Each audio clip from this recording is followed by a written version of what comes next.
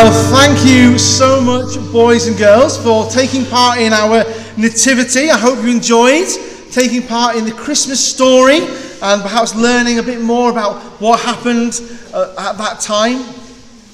Just before we finish, I would like to take a few moments just to reflect on what we have seen and heard. A bit like Mary there as she pondered everything and took it all in. Because the nativity story is an invitation to us. It's an invitation to look for God in our own lives.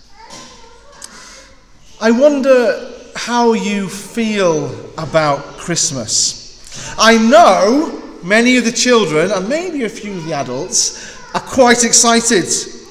It's a wonderful time of excitement and joy, but we might not all feel that way. Maybe some of us feel as though, do you know what, I've done enough Christmases. It's the same thing every year, we say. The same songs, the same presents, the same stresses. I'll do it for the kids, but I'm kind of over it. It's just another day. Or maybe we positively dislike Christmas. All the materialism, all the loss of meaning. Or perhaps you might even hate Christmas. Maybe it reminds you of a hard, difficult time in your life. Maybe it reminds you of what has been lost. However you feel about Christmas, however ordinary a day it has become for you, do let me take a moment to encourage you to take another look and see the miraculous in the ordinariness of Christmas. Because Christmas is a great reminder for us to look for God in our own lives.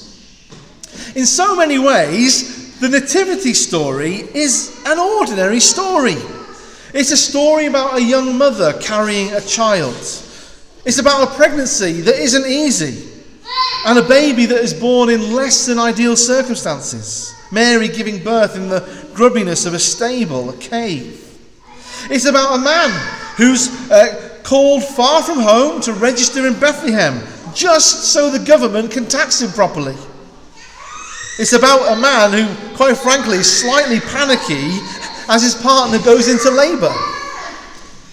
The nativity story is so ordinary and down to earth, it could be a plot line in EastEnders or a sitcom. And yet, it is through this very ordinary story that God reveals himself. Because in the ordinariness of the nativity, we also see the miraculous if we look for it. Angels appear from heaven. There's a heavenly host singing, proclaiming the message that God has come in the flesh. And yet who do they come to? Not the wealthy in the palaces, not the rich and the famous, but to the poor in the fields, to the shepherds. Not only are there angels, but there's a miraculous conception, the birth of God himself made flesh. Mary carries Jesus, God, in her body. God, the one who created everything, makes himself small. God joins us, joins humanity. In the nativity story, the miraculous happens in the midst of the ordinary. And so the Christmas story is a reminder for us to seek the divine in the ordinariness of our own lives, to seek the presence of God even in the seemingly dull and mundane. Because we might think, well, I've never seen angels. Nothing miraculous or interesting like that has ever happened to me. And we might think, I am so ordinary, how could my life ever have any sort of meaning? But the truth is, our lives are full of little glimpses of God, if we'll just open our eyes to see them. You see, as we were thinking this morning, actually, we were created by God to be with God. And even though we may have run far away from him, there is part of us that still longs for him. There is part of us that still feels empty without him. And there is part of us that comes alive when we experience something of him. When we experience genuine love, it warms our hearts. When we experience true generosity, it stops us in our tracks. It moves us to gratitude and to joy. If you are a parent, you will know that overwhelming swell in your heart when you first held your baby. Oh, you say, sure, billions of people have done the same before you. It's perfectly ordinary. But you know in that moment your life has changed. In that very ordinary thing, you are experiencing something powerful that pulls at you. You are experiencing life. You are experiencing love. You are experiencing something of the divine life breaking through to you. You perhaps know what it's like to cry out to God in desperation. You are ill, you are in trouble, you're facing something terrible, and you call out, God, I'm not even sure you're there, but if you are, help me. And then maybe you find that the sickness has gone, the trouble has passed, and you were helped. You're experiencing something of the divine life breaking through. This Christmas, as we gather with loved ones and we exchange gifts and show love and enjoy good food and celebrate, the joy we experience is a good thing, and therefore it is from God. We experience something of God in this. Some might say, well, at Christmas, when you get together with family and you have a nice time, it's nothing more. It's nothing more than dopamine being released in the brain, triggered by some imprinted behavior. But you know better. We know that we are more than chemistry. We know that it's love.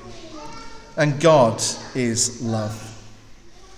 God is trying to break into your life. That's why he came that first Christmas. He wants to know you and be known by you. He wants to share his life with you, which is why he was born as a human that first Christmas. For many in Bethlehem that night, they did not see the angels. They didn't hear the heavenly chorus. They didn't see the child in the manger, God in the flesh. For many, it was just another night. But for those who had eyes to see, their lives were changed. The Christmas story is a reminder to us that no matter how ordinary we may know we are to believe that God can transform us. He can make saints out of ordinary people like you and I. He can change us. He can fill us with his life if we only have eyes to see the divine in the ordinary. If we only have hearts that seek after God. So, this Christmas, rejoice. Jesus is born to bring peace. He has come to save us, you and I, in the ordinariness of our lives. It is there that we find God. It is there that he comes to us. It is there that he meets with us. When you experience something of God this Christmas, don't shut him down. Don't ignore him. Don't tell him to be quiet. But believe. Believe that there is something more than what your eyes see. Look for it and seek him out. God is calling out to you, and you can receive his life and help this Christmas.